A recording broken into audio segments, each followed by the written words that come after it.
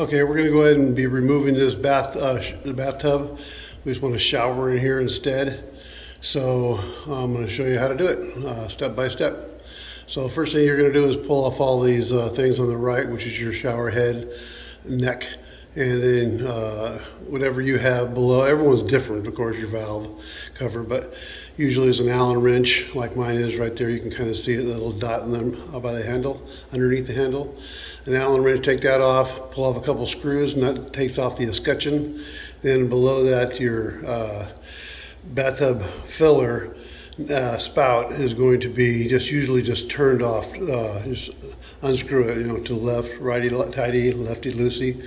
And then right below that, your waste and overflow, undo that screw, and then the two more screws that hold it in tight, and you'll be ready to go. Okay? Once we get that off, then we'll start cutting her out. And I'll do that, I'll show you that, how we do it as we go. Okay, if you want to remove the drain from the bathtub, there you go. Put your A-by tool like this. They're about 10 bucks or 8 bucks over at Home Depot. And it looks just like the drain. It has a little thing in there. You take a regular crescent wrench, put it on there, and it unscrews just like that. Simple as that. If you don't happen to want to buy one of these because you're only going to use it one time, and you happen to have a couple screwdrivers around, you can always put them like that, and then take your same crescent wrench, and it works exactly the same. It works exactly the same way. Okay, it comes right out. All right. So anyway, that's how you do it. All right. Either way, it's up to you. If you have any questions, put them down below. Okay, go ahead and just take your circular saw. Doesn't matter what kind. I happen to be using that one, but you can use anything you have available. Just cut around the entire perimeter like that. It's important to do what I'm saying as far as you'll know if you're cutting like this, you're not in any way endangering wires or plumbing that might be behind it. Lots of times, and I remodel, I find, people, electricians run their wire around it. Nobody's going to ever touch it, so they don't even bother putting them in the walls. They just run it around the machine.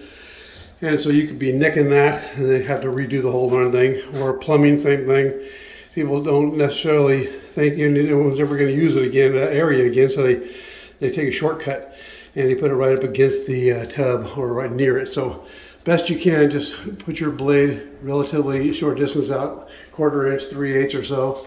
Make your cuts, and then once that's done, you're going to use a Sawzall, very limited. And that's why I don't want you to use the whole Sawzall for the whole thing, because that blade sticks in there and you could be doing all kinds of damage.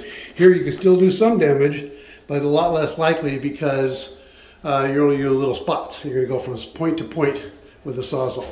And you're only going to do point to point, trying to stick as little blade as possible through the slot. And so if there is something back there, you'll try to do as little damage as possible. It's the only shot you got because you're doing it blind. There's no way to know what's behind this thing until you're done. And usually by that time it's too late. So the way I'm doing it is the most efficient way to do it.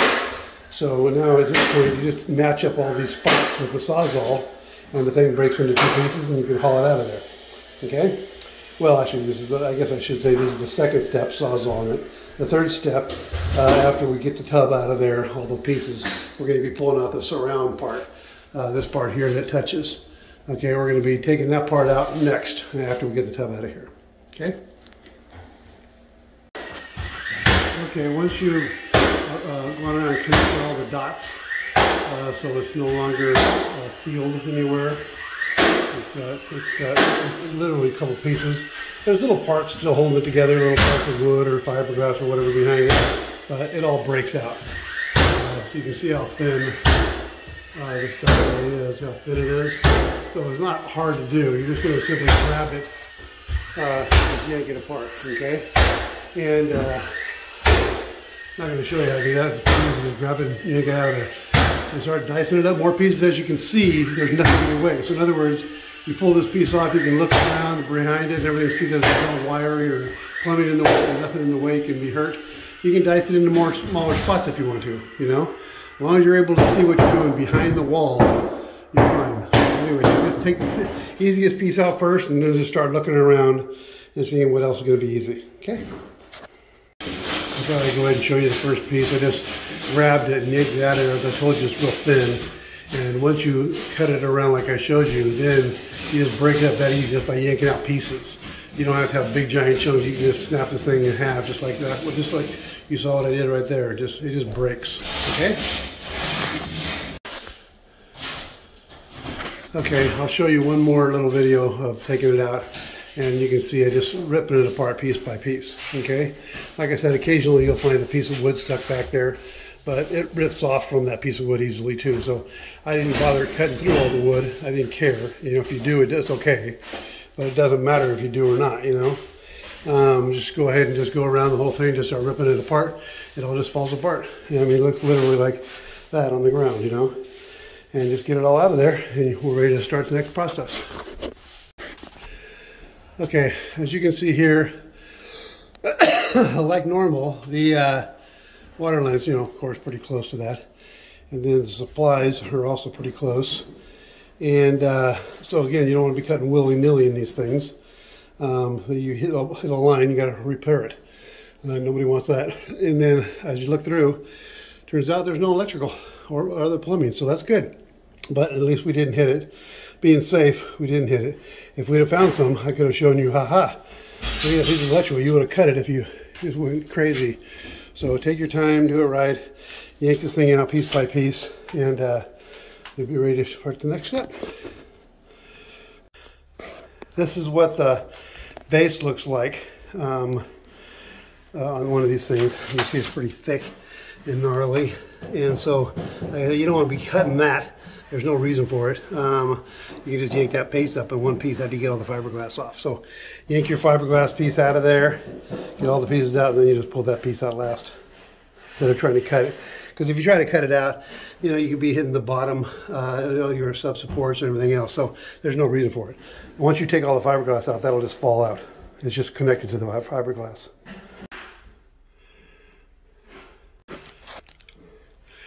Okay, now to finally get the rest of this thing out of here, your flange is nailed onto the studding. I have an 1¼ inch flange right here. Okay, it's 1¼ inch out. You can put a line there and just put a level line all the way around, 1¼ inch, you know. So 1¼ inch higher than that. You know, you can go up 1½ inch, whatever, to make it easier. Just go around the entire thing at a level line, and then use a sawzall, or if you have one, utility knife if you don't, what a pain in the neck, or an oscillating tool. Any of those three things would be perfect for this job. Once you cut it 1¼ inch all the way around, or 1½ inch all the way around, you're just going to pick that drywall out of there. You know, you take a utility knife, cut down the seam, and then you're already going to have the cut here. Cut down the seam and just pull that stuff out of there. And it'll reveal the flange. And the flange has fasteners attaching to the studding. Everywhere you see a stud, there'll be a fastener if they did it right. And so then you just pull out the fastener and it'll just fall right off. Okay. All right, here we go, the next part. Okay, so when you got your piece all 1½ inch mark around the entire thing, then just start cutting it out. And remember, the same thing applies. You know, you don't want to be in there gouging extra stuff. You know, even though you can look up here and see there's nothing up there or whatever, you know, you can kind of feel for stuff and see there's nothing in the way. You still don't want your blade, you know, Sawzall blade's gigantic. It's way up there. You don't want to stick the thing in there and just go to town. You could be hitting all kinds of stuff. You don't want to be wrecking anything. You just want to take out the drywall. So when you're doing it, keep that in mind. And you know, you could be really safe and use a utility knife, except for whatever thickness your drywall is. Mine's 5/8, so mine would be all the way out there. Yours would be a little less if you have 1/2 inch or something. But anyway, you could just use that. It takes a lot longer, and I'm not going to do it. Oscillating tool is also a little bit more safe because it doesn't go down as deep, but it can still cause damage. But Sawzall is the fastest of all of them, but you just got to keep it at an angle to where you're only going in, you know, 5/8 of an inch, 3/4 of an inch. You don't want to be just jamming that saw blade in there and just going to town. Just skim along the side and then turn it around and go for it, okay? All right. You can do it either before or after, but use your utility knife to cut that line against the fiberglass unit, you know what I mean? And you're going to be cutting this part out with a Sawzall or something else, and then you're going to be using a utility knife to score that silicone or caulking, and so it'll separate the drywall. Okay. Okay, as I said, cut all around the entire thing. Just be careful.